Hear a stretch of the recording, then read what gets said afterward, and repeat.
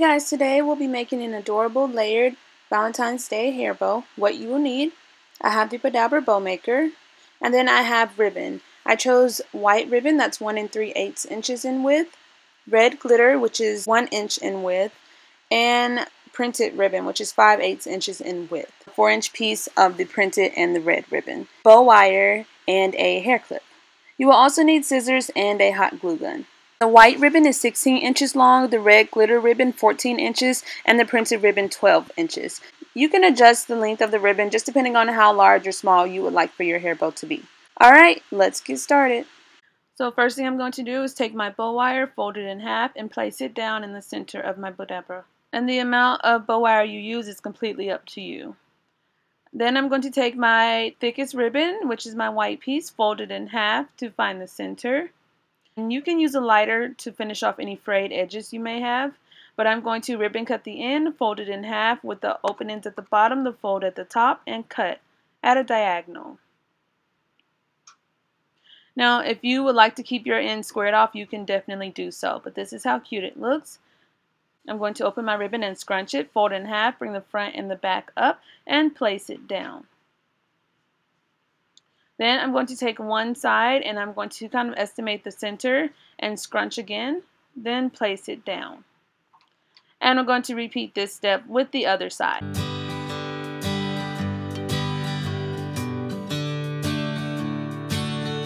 And I actually want to have one tail going up and one tail going down, just like that. Use my wand to scrunch everything together, and you can adjust it while you have the wand in place. It looks so cute and precious already. And then I'm going to repeat the same steps with the red glitter piece.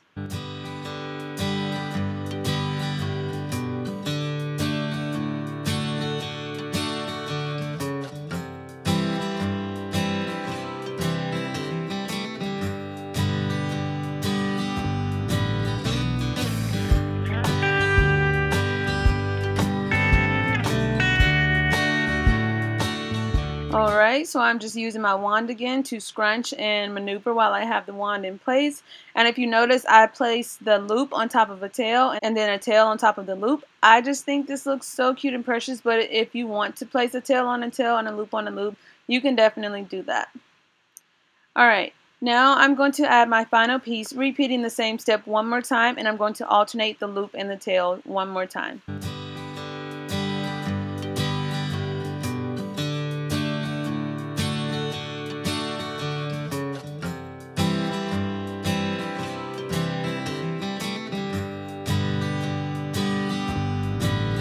Alright, so this is what it's looking like. So cute and sweet.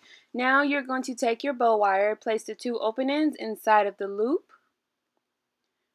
and you're going to hold your bow in place and give it a nice tug.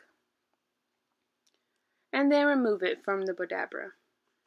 Alright, you can maneuver your bow one final time, and then you are going to tie your bow wire in a knot a couple of times.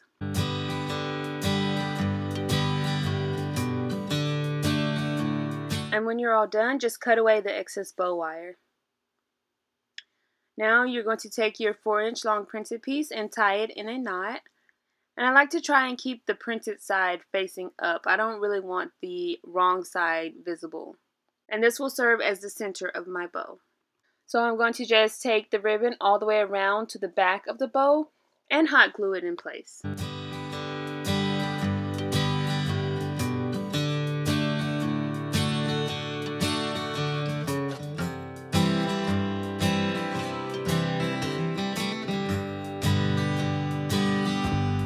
And now it's time to add the last piece of 4-inch ribbon to our hair clip.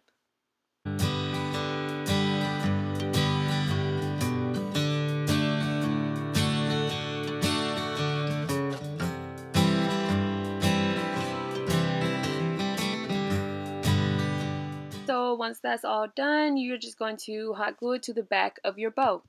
And you are all done. Simple, sweet, and easy to do.